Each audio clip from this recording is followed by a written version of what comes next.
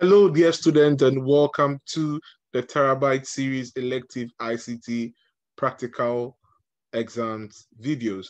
My name is Sebru, and in today's episode, I will be taking you through a past question from 2018 school candidates Wassce exam. Now, as I always do, I'm going to split my screen into two, our question on the left-hand side and our text editor for solving the question on our right-hand side. Now, question one is an HTML question that says, with the help of an appropriate text editor, create the HTML codes to produce the form below.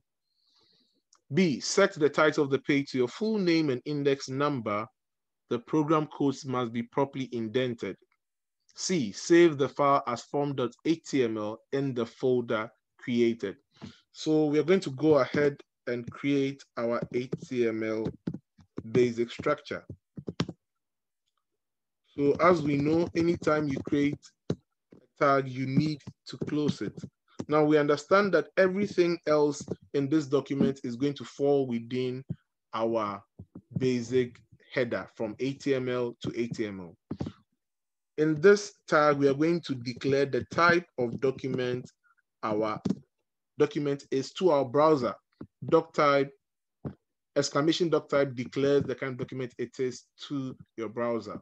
Now, there are a number of browsers that will identify this as an HTML code without doc type, but there are browsers that would not. So it's important to declare. Now, in our HTML, we have some basic tags. First one is the head, which we'll go ahead to close. Then we have our body, which will also go ahead to close. And then we are done.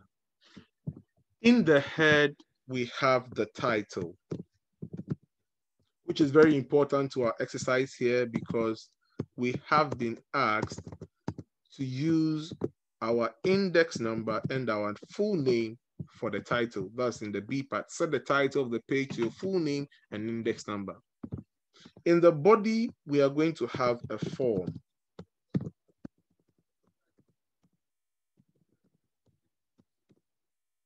Right.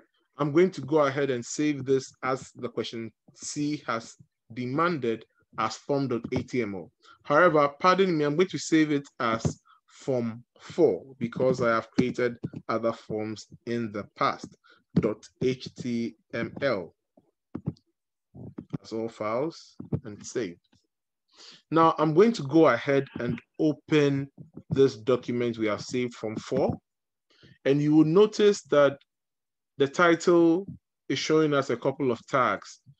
However, we've been asked that our full name and our index number shows in the title. So we're going to go ahead, close this tag, and then enter our full name. Mine is Sebru. My index number is 10112323 for the index number I've adopted. And that does it for our head. So our head basically contains our title. If we go ahead and save what we've done so far and refresh, you automatically notice that Sebru 10112323 is what is showing for our title of our website. Now to the other part of the question, that is the actual crux of the question to create this form. Our form belongs to the body of the HTML basic structure. Now our form is going to be ordered using a table. We're going to open a tag for table. We're going to go ahead and close the table tag. Now, by brief inspection, you realize that our table is made up of 3 columns. Column 1, having name and comment. Column 2, having 2 text boxes. And column 3, having the submit button. Our form is also made up of 3 rows. Row 1 having name and the text box. Row 2 having comment and the text box. And row 3 having just the submit button. So we are going to create our table with this in mind. So first, our first row, which we are going to create by using the tag tr Go ahead and close it, TR. In this particular table row, we have two kinds of data. So we're going to create our first data using the tag TD, and it says what? Name. Go ahead and we'll close our data. However, in this same row, we have another data, which is a text box. So we also create TD tag, but to create our text box, we are going to use the tag input. And then the properties we need to do this are the input type, which we are expecting a text because we are looking for a name. And the name that we want to be entered will be provided by the user. So we represent that with 2 quotation marks, and then we go ahead and close the tag. Once we have closed the tag, we have to close the TD tag itself also. So we are done with table row 1. Let me indent my quotes so that it's clear how the structure has been defined.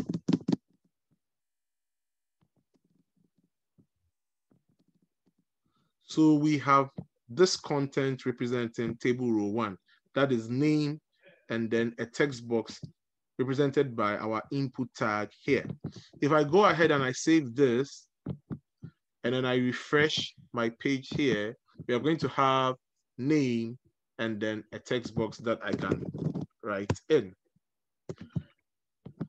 The second row of our table has comment and then under text box. We can literally copy the code we just wrote in order to duplicate our table. But for the purpose of this presentation, let me just create another table row. So we're going to have another table row. I'm going to go ahead and close it. In this table, we are going to have 2 kinds of table data. Okay. First one is going to be comment, which we are going to go ahead and close. Then we are going to have a text box. We're also going to have its own tag. Input. The type is, a comment is text, right? So input is text. And then the value will be provided by the user.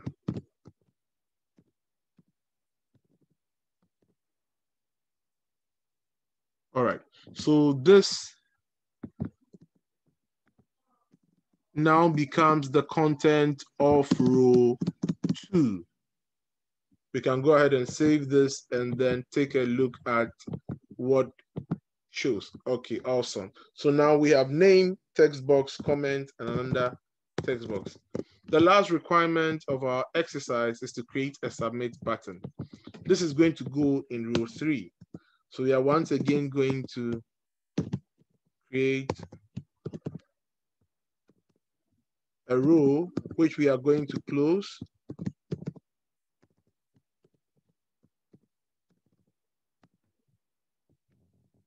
Now, in this particular row, we have no data in the first column, no data in the second column, and then in the last column, we have the submit button. So we are going to create data items for those empty rows. Right, so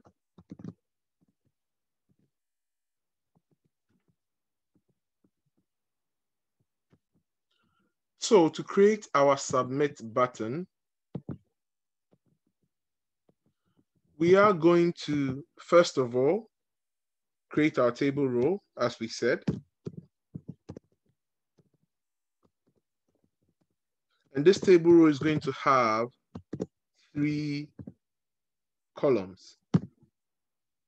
Now we can simply copy what we did here and paste. However, the data, right, the content of the first two columns is going to be empty. So we are going to have empty data for the first column, because in our question, the data, the submit button is at the far right-hand side, as you can see. So that's in column 3. So our second column is also going to be empty.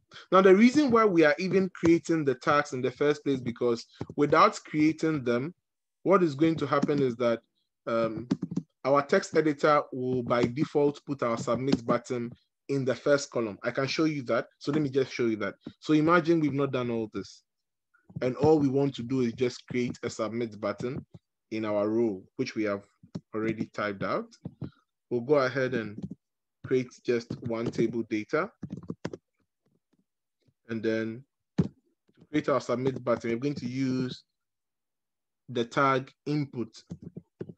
The type is going to be submit. And then the property value is also going to be submit. Right. So we can go ahead and save this.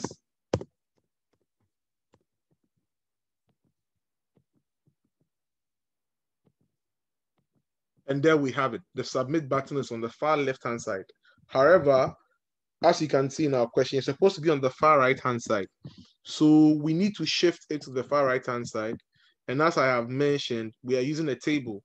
So we are using columns, right? So we are going to insert 2 columns that are empty before our third column. So the first column is just TD, close TD. There's nothing to represent in that column. Then the second one is TD, close TD. There's nothing to represent. And then our submit button comes into the third column. As you will notice in the previous tables, there was nothing in the third column, just 2 columns, TD1, TD2, TD1, TD2. But now we have TD1, TD2, TD3. That sets the submit button apart. We'll go ahead and save this, and then we can test our results. And there we have it. Our submit button is on our right-hand side. So that basically brings us to the end of our question, because we have already saved the form as form.html, and then we have properly indented our codes. Thank you so much for tuning in. Catch you on the next episode.